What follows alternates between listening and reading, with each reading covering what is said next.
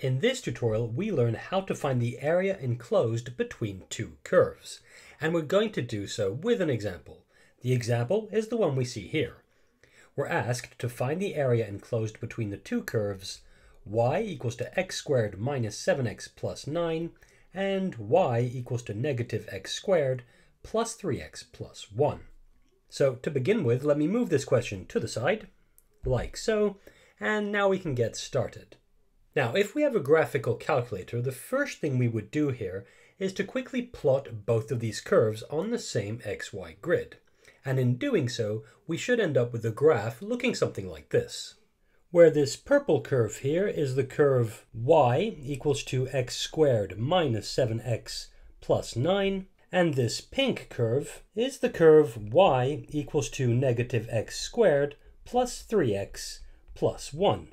And to make things clear, the area we want to calculate is the area I'm currently hatching in gray here. To calculate this area, we follow a three-step method. The first step, step 1, we need to find the x-coordinates of the points of intersection of the two curves. So let me just write find x-coordinates of points of intersection. In other words, we need to find the x-coordinates of the 2 points that I'm going to label now. This point here and this point right there. So how do we do that? Well, several methods. Either we have a built-in function in our calculators which would allow us to find the coordinates of these 2 points of intersection. Alternatively, we could find the x-coordinates of these points of intersection by solving the following equation. X squared minus 7x plus 9 equals to negative x squared plus 3x plus 1, where each side of this equation is one of the two curves' equations. Indeed, we have x squared minus 7x plus 9, that's the purple curve we have here, and negative x squared plus 3x plus 1, which is the equation of the second curve that we have. Now, to solve this for x, we're going to gather all of the terms on the left-hand side of the equation. And in doing so, and after simplifying, we find 2x squared minus 10x plus 8 equals to 0. And this is now a quadratic equation which can either be solved using the quadratic formula or by factoring. And in doing so, we find two solutions. Those two solutions are x equals to 1 and x equals to 4. And these two values of x are the x-coordinates of the points of intersection of the two curves. So we can label our graphs like so. The first point of intersection has an x-coordinate of 1, and the second point of intersection has an x-coordinate of 4. We've now finished step 1, and we move on to step 2. And in step 2, we need to determine which of the two curves is above the other between the 2 points of intersection. So I'll just write which curve is above. Now in this case, since we have a graphical calculator and we've plotted the curves right here, it doesn't take us long to see that the curve that is above the other between the 2 points of intersection is the pink one that we have here, whose equation is y equals to negative x squared plus 3x plus 1. So I'll just go ahead and write y equals to negative x squared plus 3x plus 1 is above. And I should specify for x between 1 and 4. We now move on to the third and final step, step 3, and in step 3 we calculate the enclosed area. And to do this we use the formula, the area equals to the definite integral from a to b of f of x minus g of x, where the lower and upper limits of the integral are the x-coordinates of the points of intersection, which we found in step 1.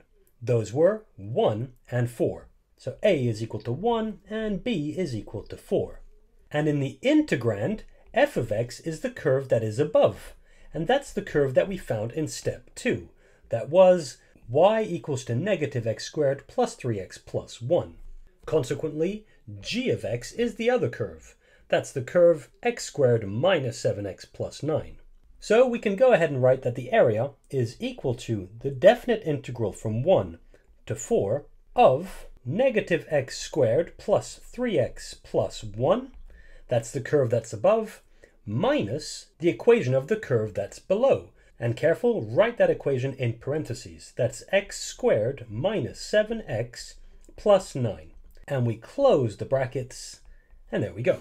We now need to simplify this integrand as much as possible, which would lead to the definite integral from 1 to 4 of negative x squared plus 3x plus 1 minus x squared plus 7x minus 9. And that's equal to the definite integral from 1 to 4 of negative 2x squared plus 10x minus 8.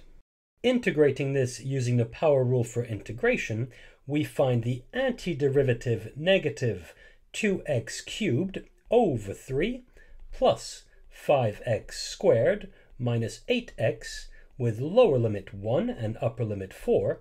And now, plugging in the upper and lower limits, this equals to negative 2 times 4 cubed over 3 plus 5 times 4 squared minus 8 times 4 minus negative 2 times 1 cubed over 3 plus 5 times 1 squared minus 8 times 1.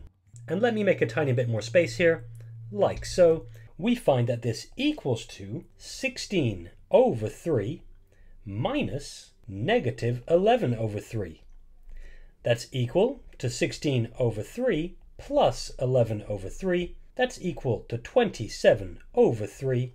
Finally, that's equal to 9. And that's 9 units of area. And that's the final answer. And in fact, let me just write the answer clearly in the lower right-hand corner. Area equals to 9. And we could write 9u dot a, as in 9 units of area.